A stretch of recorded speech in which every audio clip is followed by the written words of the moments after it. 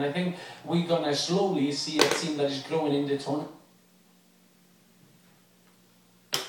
This is a French team, and this is the first time that we've been able to say that since they were so successful with the generation of Zinedine Zidane. And I think we're going to slowly see a team that is growing in the tournament.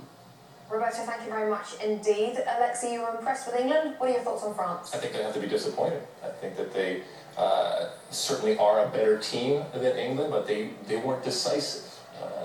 They didn't find ways to get in the box and to do things. They played it around very nicely. They went around very nicely. 10 players on the box. There's no space for France players anymore. I mean, you can come over the wings maybe, but then you need big guys in the middle. But they play different style. You want England to pull back and give them space? No, it's difficult to play. That's what I said, but that's not what we want to say as fans. The way to play football, European Championship. I mean, everybody wants to get excited. We saw some nice games today. But you have to play to the talent that you have, and that's my point about England. They are playing to the talent that they have to get results. You want to win. Your fans want to win. They want to celebrate winning. Chelsea didn't play. They didn't win. They got a draw. They got a draw. They might improve. Yeah, we will see. We will see.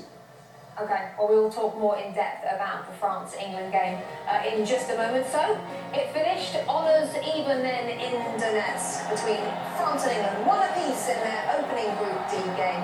It ensures this particular group is wide open for Sweden and Ukraine. And in just over half an hour in the capital of Ukraine, the co-hosts will make history. This is Ukraine's first ever Euros. They qualified